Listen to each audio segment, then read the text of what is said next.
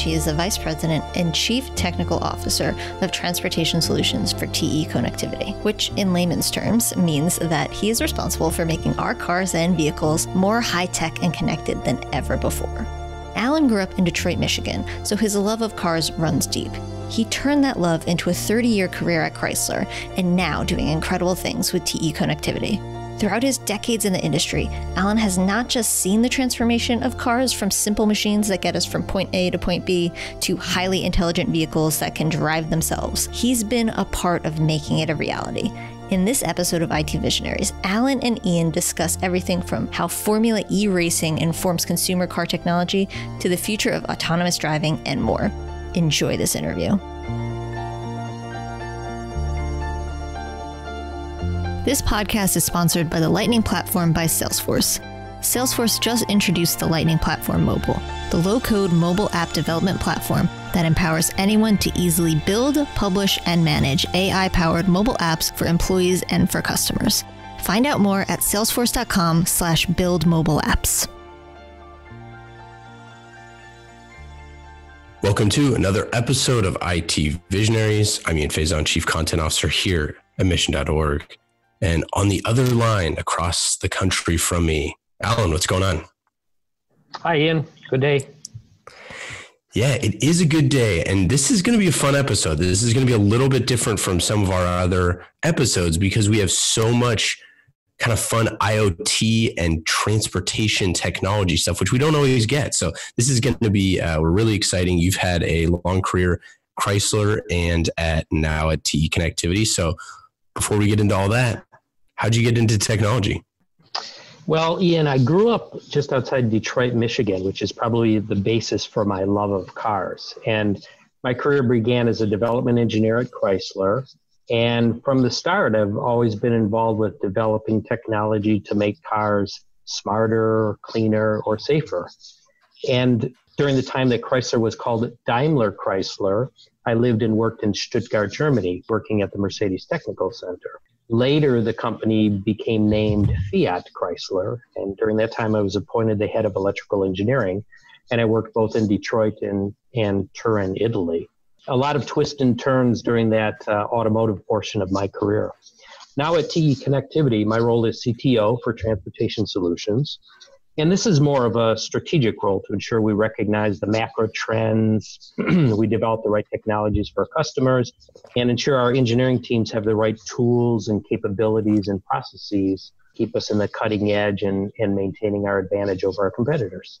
What does it take to produce this highly engineered connectivity and these sensing products and like connected vehicles and all of that? Like what goes into all of this from kind of the technology perspective from your lens?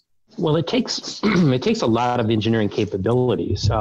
We have a very deep technical team here, and we get involved with contact physics. So we understand the nature of contacts and plating and that electrical interface at the microscopic level. But we also have expertise in things like resins. So we do a lot of molding of plastics.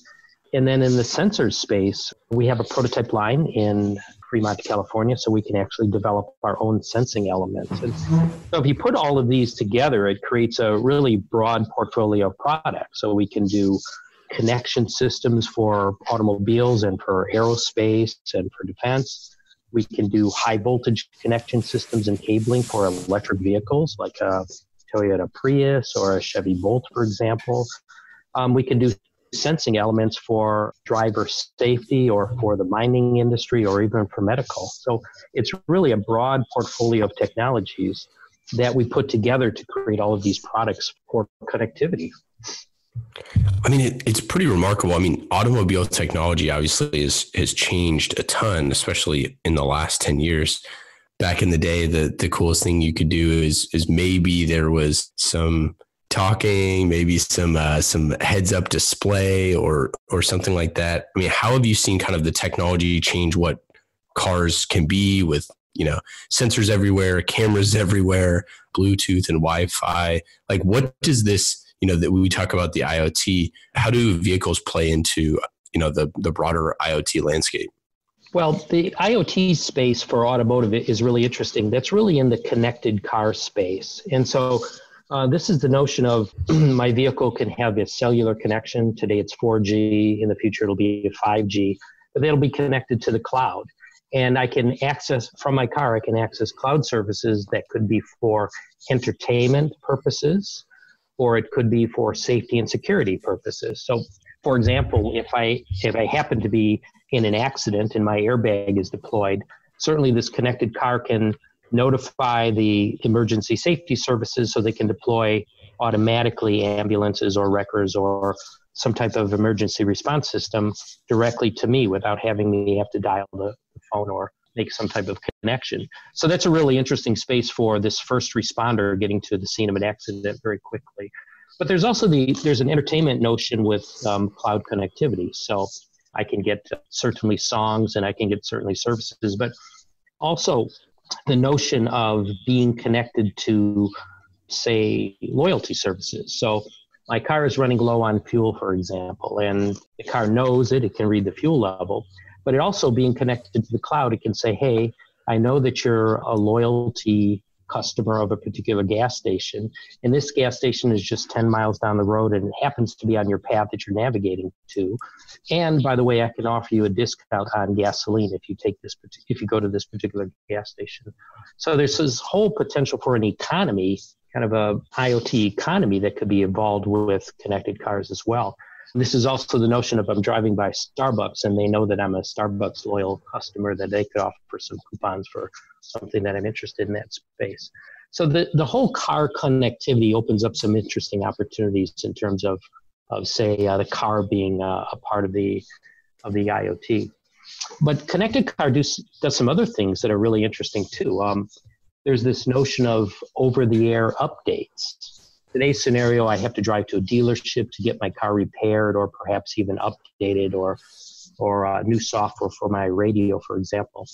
With over-the-air updates that now we're seeing in the industry is cars can be updated overnight with the customer's acceptance, and no longer do I have to go into a dealership, that this is done in my home. And now I get to enjoy a new feature or an improved feature without having to take the car to the dealership. So these are things that have been in the cellular industry for smartphones for a while, but now we're starting to see them deployed in cars, for example. And kind of beyond that too, I think what's so interesting is that the way that it can connect with your phone, obviously, is, with AI, with the, increasing focus on AI and predictability, and actually your phone can track, every single place that you've been in a given day. But it also, I think the self-diagnosis and being able to send you push updates and reminders and things like that, where it's saying like, hey, do you remember that you needed to get your brake pads fixed? Sometime you said you were going to do that this week, and like push notifications. I think there's so much confusion around, car engines and a lot of people just, you want to take it into the dealer and you don't necessarily know what's wrong. The fact that it could send you those updates to your phone directly and you'd have a more transparent picture, I think is pretty exciting. I think that's a fantastic application. Is on my smartphone, I can get a diagnosis from my car, which could be delivered on a monthly basis. And it could simply say that all of the monitored systems are green, so everything's okay, no worries. But also certainly being able to diagnose the car so that the driver, the customer, has some knowledge going into the dealership, actually knowing what is wrong, rather than just taking their car in and knowing that something isn't right. I think it's interesting too, is one could make appointments, so you can actually schedule appointments with the dealership to say, hey, I'm going to bring my car in next Tuesday. And then your car is connected to your smartphone, so that automatically goes to your calendar or your Outlook, so that you know this is already on your calendar. I think that's an interesting play as well. But certainly providing more information to the driver to say, look, we have diagnostic systems. We can figure out what's wrong with your car. This needs to be fixed, but it's not urgent. Or this is critical. This is a brake problem, and you really should get to the dealership now. I think that's very useful to a customer. So with all of the kind of connectivity pieces of everyday vehicles, like our standard use vehicles, there is a lot of it is around things that kind of like improve our lives, make our lives better and all that sort of stuff. But with the shift to electric vehicles and like high performance vehicles, you've worked on some pretty cool projects, specifically with TE's partnership with Andretti Technologies. Can you share more about like what you were working on and the type of stuff and the type of broad reaching technologies, I guess you could say? Sure, I'd be happy to. Racing is a really interesting environment, and whether it's internal combustion engines like Formula One or if it's electric vehicles like Formula E, it's a very harsh environment. So the vibration profiles that you'll see in a race car are 5 to 10x that you'd see in a passenger car. And the temperatures that you were seeing are much higher in a race car than they would be a passenger car. So you're really pushing the envelope of the performance of the systems and the components in the car. And so a part of the game is having very robust components that you're able to put in the car. So higher temperature, higher vibration, impervious to solutions and fluids. So I mean, that's one of the interesting things that you see in race cars. And certainly some learnings that you get from racing you can apply eventually to the consumer vehicles. So if you think back about 70 years, Jaguar was the company that really introduced 12-volt technology, so 12-volt batteries or 12-volt electrical systems. And that was done in the late 50s in their racing program. And then prior to that, all the batteries were 6 volts that people used in cars. So there's one of the early instances of technology coming from the racing industry. Another one is disc brakes or vented disc brakes, and then eventually ceramic brakes. So these are really high performance materials that allow the heat to transfer very quickly, that provide great braking. And so you'll see them on race cars first, and then you might see them on consumer performance cars like Ferraris or Corvettes or very high performance cars. But it's kind of a natural is you do your prove out in the racing space, and then eventually over time they can migrate to the passenger car space. So in addition to some of the high voltage things we're doing for electric vehicles, we're also involved in some of the wireless technologies. So improvements we could make to antenna design so the driver was constantly in contact with the chief engineer so they could get telemetry to and from the car, so you could get voice to and from the car. So that was kind of an unexpected area that we could help with in the racing. I think also, racing is all about performance. So speed is all about making sure the car is as lightweight as possible. So you have the most, so horsepower per weight ratio is really an important factor. And so you're always looking for weight reduction opportunities. So can we provide connection systems? Can we provide cabling? Can we provide sensors that are lighter than the competition that provide a little bit of an edge for the race car? So every ounce really matters in racing.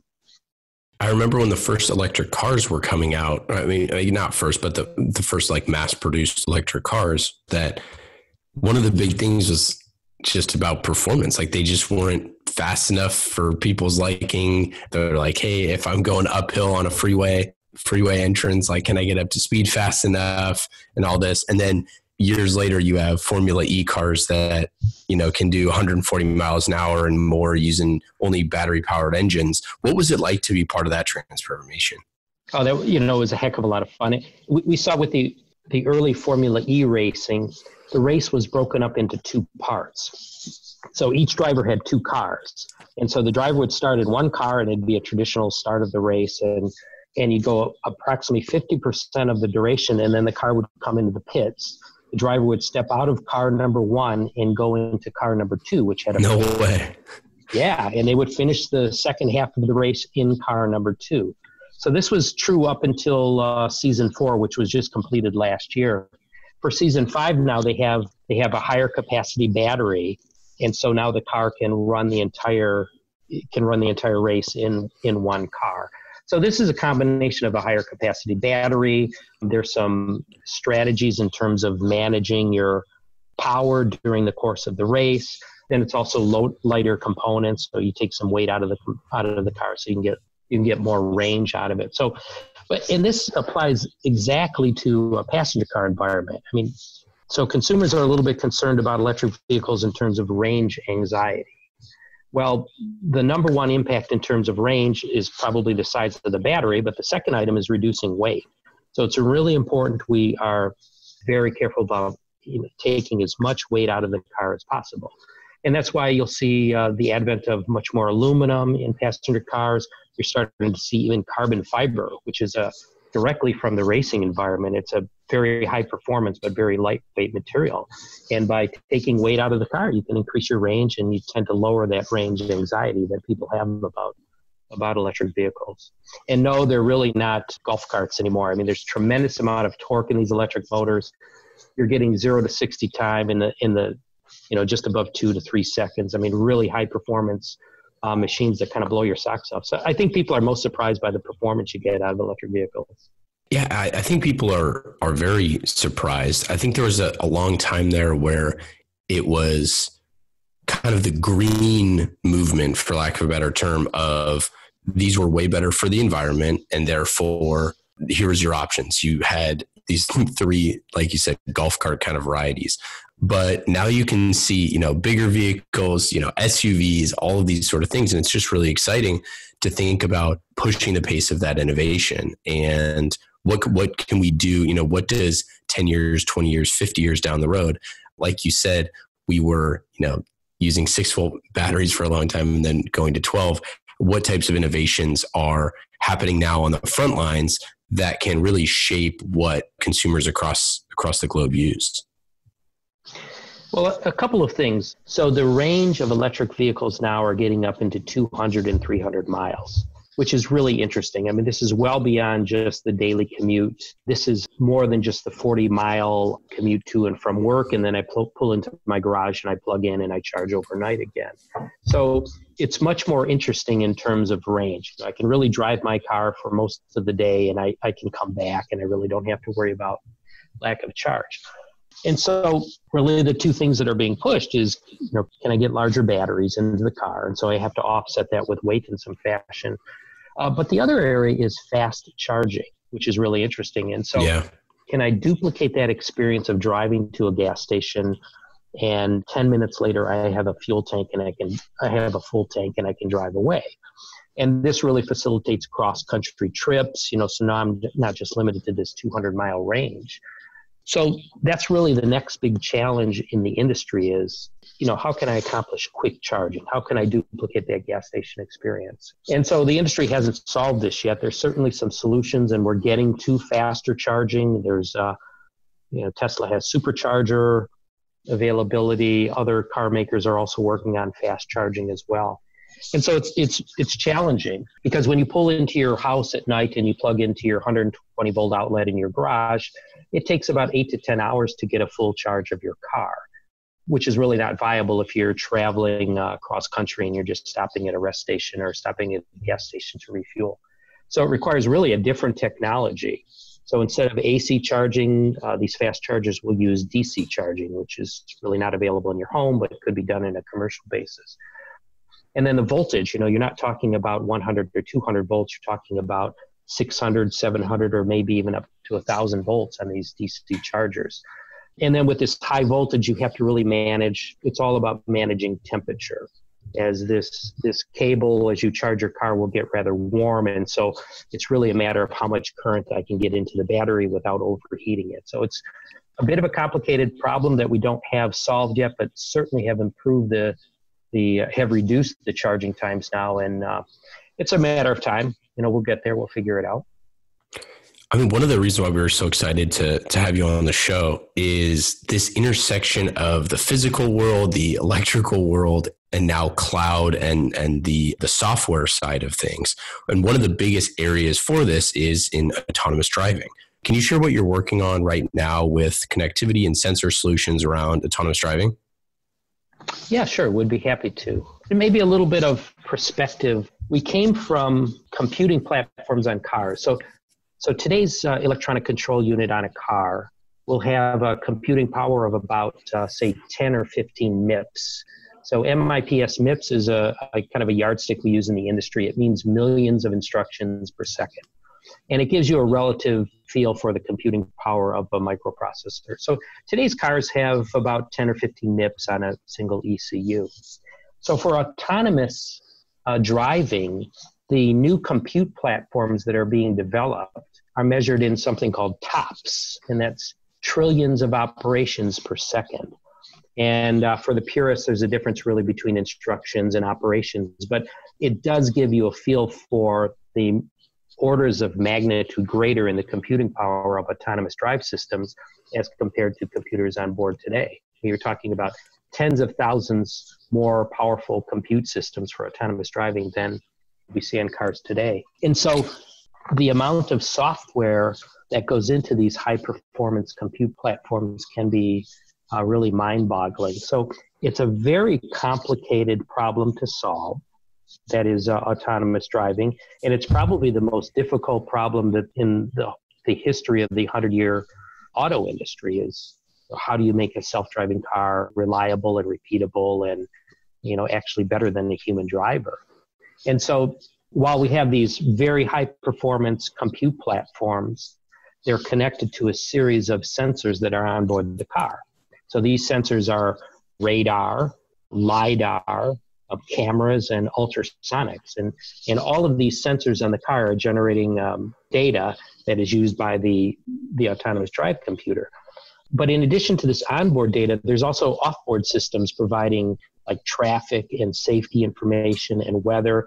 And so this data is also coming into the car.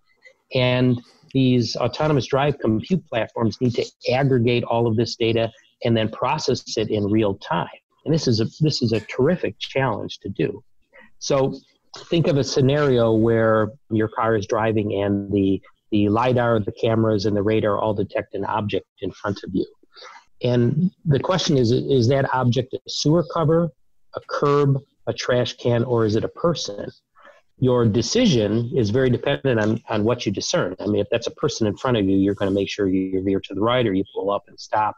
If it's a sewer cover or a curb, you might just change your direction a little bit, but you continue driving. All of this has to be processed real time. And you have the data coming in from the onboard sensors and the offboard sensors as well. And it's really a big problem. And so all of this data has to be aggregated. It has to move around the car and has to be processed in real time. And you say, well, okay, how much data is this? And is this really a big task? Our colleagues at Intel are suggesting that autonomous cars will generate 4 terabytes of data per car per day. And this would be equivalent to about 250 CDs. That's incredible.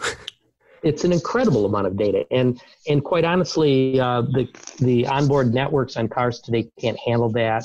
Our IT systems really can't handle that amount of data. I mean, it's really an incredible challenge. And so one of the challenges we're seeing in this autonomous car is creating these high-speed networks that can move a tremendous amount of data in real time around the car very quickly. We're expecting that these networks will be 1,000 to 10,000 times faster than the networks that are on today's production cars. So this is an area that TE is working in, is high-speed data networks to support data transfer for autonomous vehicles, for example. Where does the talent come for this? I mean, it's really interesting. I had the opportunity to sit down with the CEO, Udacity, a couple of years ago. We were talking about kind of the driverless car nano degree and the things that they were working on.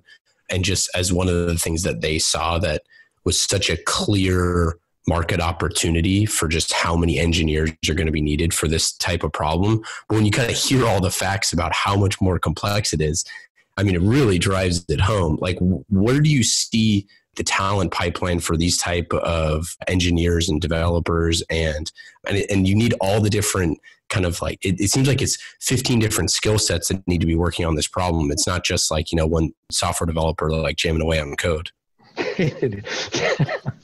It's an incredible problem. Like I said, this is the most difficult challenge the auto industry has really faced.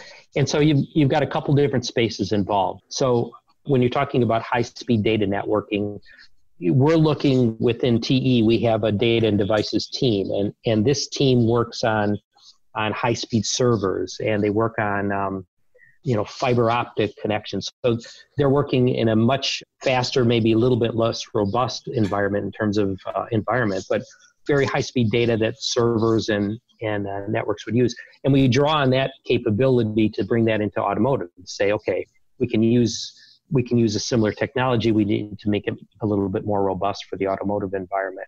But really, this is a tremendous software challenge in that So if you think about when I started in the auto industry some 30 years ago, the game was 80% hardware and 20% software. And it was all about microprocessor performance and how much RAM can I afford, because compute power was expensive and memory was expensive in those days. And so it was, you do everything in hardware and then you've got a little bit of software running this ECU.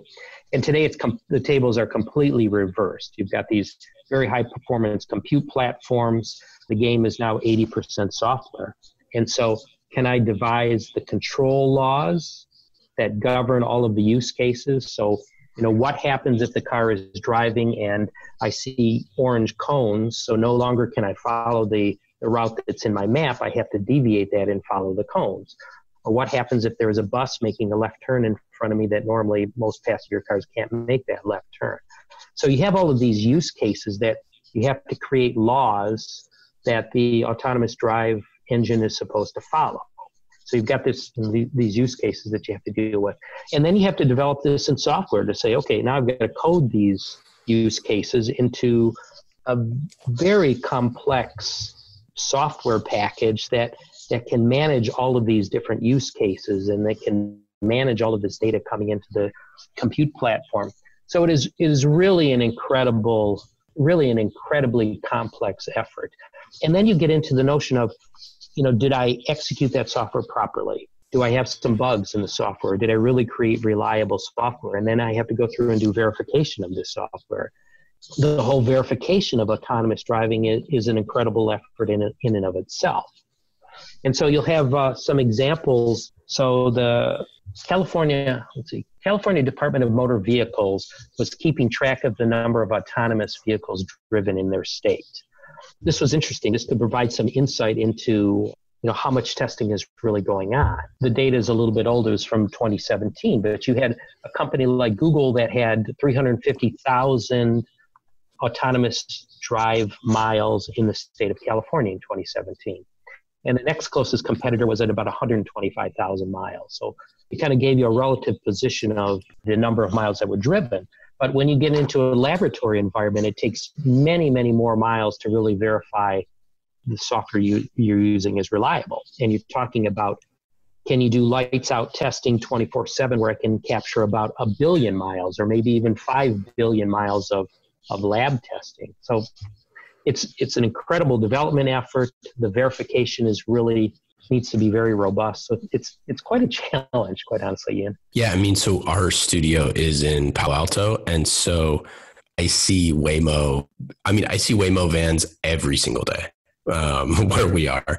Even in San Francisco and Oakland and kind of all over the Bay Area, I see those Waymo vans all the time. But specifically in Palo Alto, we see them all the time, and it's interesting to just have these. And I don't know offhand if those are live in terms of, I don't know if those are all test vehicles or if any of those are actually live, but it's interesting being in a place where they're constantly testing that sort of stuff. We're right down the road from Google. It's remarkable. You see them cruising around all the time. And, it's interesting too, is there's some little things you would encounter that are kind of funny. There have been some complaints about autonomous cars, self-driving cars tend to be slow. And so you have to ask yourself, well, do you want your autonomous car to obey the speed limit laws? And they may feel like they're slow because they're actually obeying the speed limit where the rest of the drivers may or may not be. So, all of these things are programmed in. It's a little bit more difficult to say, well, I'm allowed to go 5 over, or should I actually go the speed limit or such. So, and there are a lot of little nuances, like when I make a left turn, what is the trajectory of the car, and does it feel like a natural left turn? And those are kind of little things in the big scheme of things. But it's really about, have I encountered, so all of these Waymo cars that you see running around Palo Alto in the valley, have they encountered a use case that hasn't been seen before? So whether it's the orange cones, or it's the bus taking a left turn, or if it's weather, or if it's a traffic accident that you need to avoid, they're really looking for these use cases that haven't been encountered before, and that's where the real learning occurs. So I take that use case and say, hey, I've got to consider that. So I've got to build that into the autonomous drive platform to be able to handle that case. I would guess that testing for weather, this would not be the hotbed, or maybe it is the hotbed because there's never any weather, never have to deal with snow or ice or rarely rain, although it's been rainy in the past couple months. But when you start to add snow and, massive amounts of snowfall and all of that stuff, I think obviously the states in the Southwest and Texas and California are going to be the areas where this stuff gets rolled out in the largest scale, obviously, as you said with California, with how many Google has. But that it's like you said, it adds exponentially more complexity every time you have all of these outside elements that get added in. Sure. And even thinking about the sensors you have on an autonomous drive car. So you'll have radar, and then LiDAR, which is similar to radar with light. And then you have camera technology and then ultrasonics. In a heavy snow, or if you have some debris covering the camera, now you can't use your camera until it's cleared off. Or radar is certainly better at penetrating some weather than LiDAR, for example. So, I think by starting out in fair weather climates, you try to solve the big problems first, and then you get into, how do I solve this weather problem? Sure. There's some other interesting things in terms of, so we talk about fully autonomous cars, and like in some of those Waymo cars that you'll see driving around, they may or may not have steering wheels and may or may not have pedals. And so there are some intermediate steps that some of the automakers are taking, which is, say, semi-autonomous cars. So this is the notion that I still have a steering wheel, I still have pedals, and there's going to be a period of time where the autonomous drive system has control of the car. And so you'll be driving along, and at some point, there may be the need to transfer control back to the driver. And so this could happen, say, for example, very severe weather or rain, or if one of the sensors or systems fail, or, for example, the lines that are painted on the side of the road, that they fade and you can no longer see them. And so the cameras lose their lock on that. And so if any of those cases occur, the car is going to want to transfer control back to the driver. And before it does that, it really needs to make sure that the driver is ready to assume control. So you're talking about adding driver-facing cameras, so you can look at the driver to say, does it look like he's awake? Is he alert? Is he ready? There could also be biometric sensors that one could add to say, measuring the heart rate or some other metric, and say, hey, is this driver really ready to accept the control of this car back? Because I'm running out of gas here. I can no longer see the lines. I have to do something. And so that's a whole, that's another level of complexity that you really don't have with this fully autonomous car with no steering wheel and no pedals. So, it's an interesting additional complexity, this semi-autonomous drive. Yeah, when we did a mini series on future cities, and I interviewed the head of autonomous at Lyft, and then the folks at Lime, and then Emily Warren at Lime, who's their head of communications.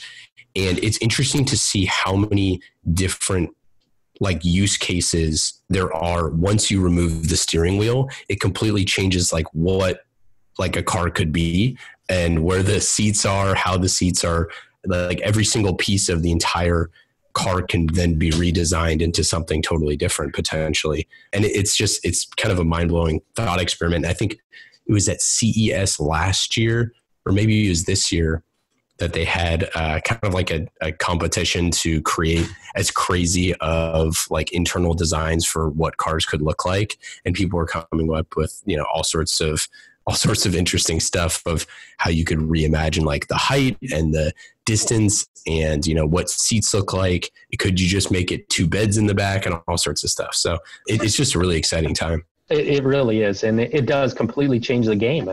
You want to have people facing each other, or should they be looking away? Should the interior of the car be a big entertainment center where I'm looking at movies or videos? Or the limo got it right the whole time. We just need limos.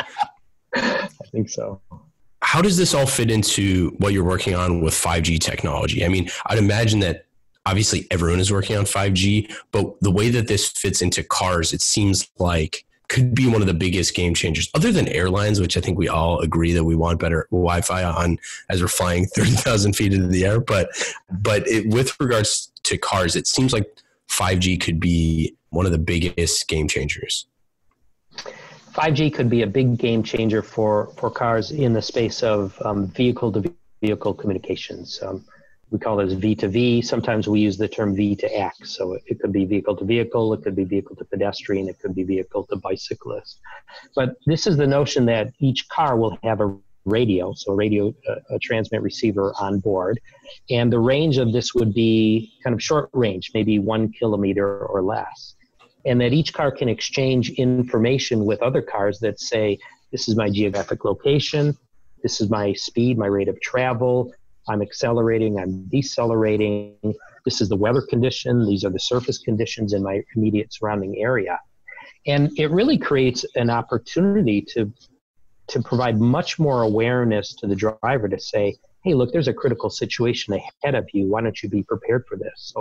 So maybe 2 use cases could be if you're pulling up to a corner, maybe a 4-way stop, and that one of the corners is partially obscured by building. So there's a car there, you just can't see it. If I have V2V communications, even though it's not line of sight, each car can say, hey, look, I'm coming up on your right. I'm approaching at 5 miles per hour. We're now 15 feet away. Be prepared. Either stop or yield or at least be ready for me. Maybe another situation would be if you're driving a car and there's a car in front of you, but there's another car in front of you, but you can't see it because it's down around a bend and it's going downhill. So if I have V2V communications, I can determine that car a mile ahead of me, but just down around the corner, is decelerating or that perhaps it's stopped.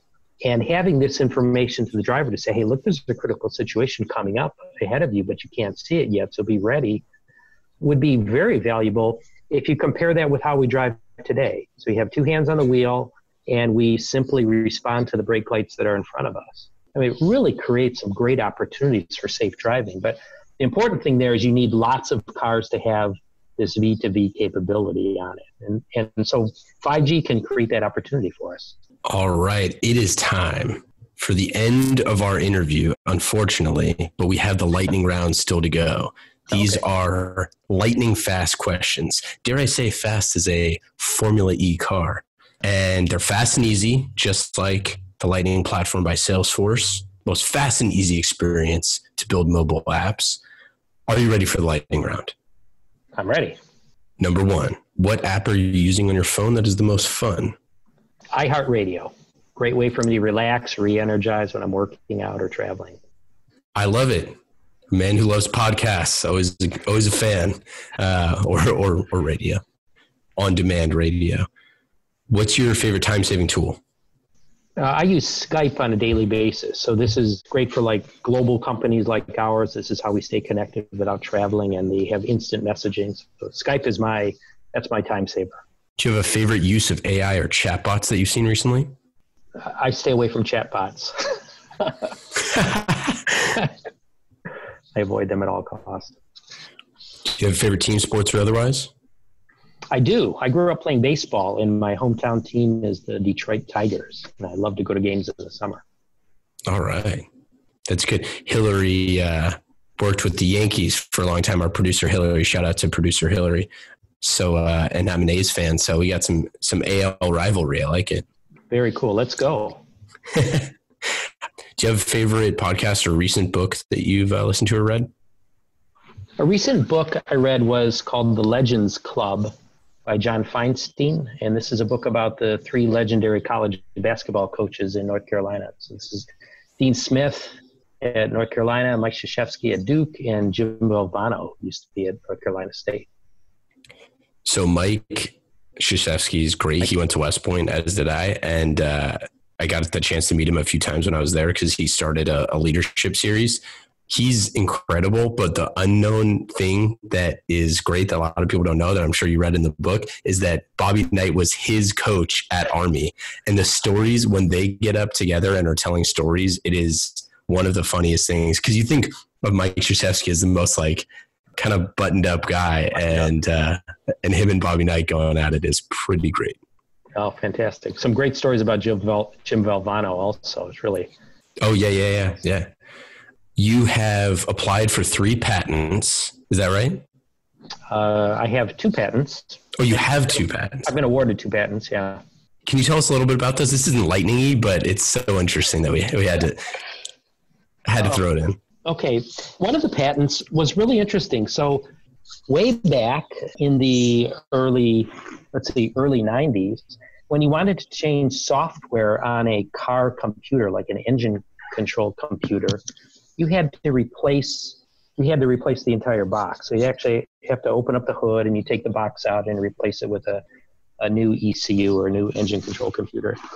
I worked on, with a colleague, I worked on flash, so implementing flash memory in these engine control computers. So after our invention went into production, now you could just connect a diagnostic tool to the diagnostic port and you could reprogram the software in the engine controller without replacing the box. And so this was this was really first in the industry. It was really a heck of a lot of fun to do. We did some software design, we did some hardware design, but it became game changing for the industry. And nowadays they don't replace ECUs on cars, they just reprogram them.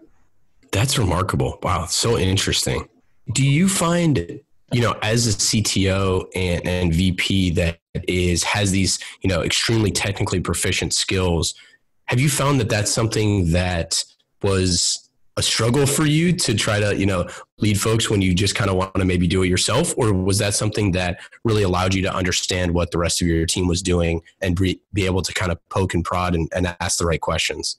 I think more of the latter is having a good technical background was also, I had a good feel for the problem solving process. And so whether you're solving technical problems related to a project or you're just trying to think of how would I use that technology to improve the quality of our products or to advance the state of the art, I think having a technical background was really, really helpful in that regard. Yeah, there are many times where I miss rolling up my sleeves and doing some of the work, but I also enjoy maybe sitting back a little bit and pondering for a moment to say, well, how could we use this new technology in our business? So I really enjoy that. I enjoy kind of zooming out a little bit and thinking about where we're going in the industry. What's your best advice for a first-time CTO?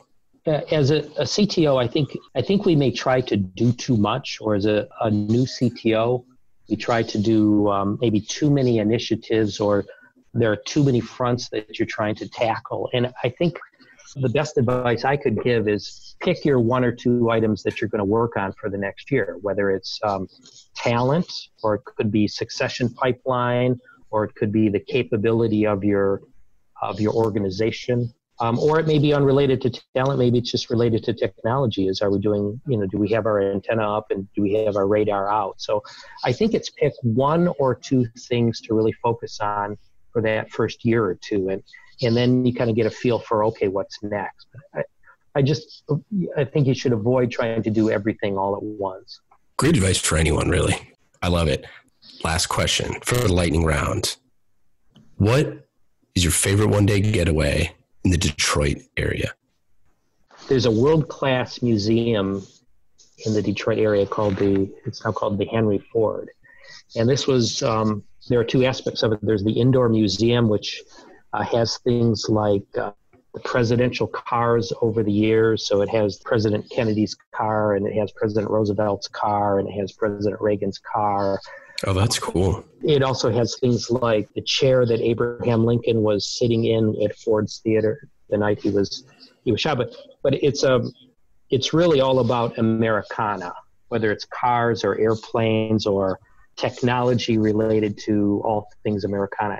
And so this is like a 6-hour event. You go to this museum, you spend the whole day there. So going to the Henry Ford is one of my favorite things to do. Wish I did it more frequently, but it's a world-class museum. It's a great place to go. That is awesome. I love it. I highly encourage our listeners to go check that out. I will next time I'm in Detroit. I'm going to Chicago, but not quite close enough to Detroit. I always want to go to the Midwest when it's the middle of winter. That's my go-to. Oh, yeah. Alan, thanks so much for hanging out today. And anything we missed? Ian, I think those were the big things. But I would like to thank you. It was very enjoyable. It was a lot of fun speaking with you today. Yeah, this was great. Thank you to all of our listeners for hanging out as always. And we'll be back real soon.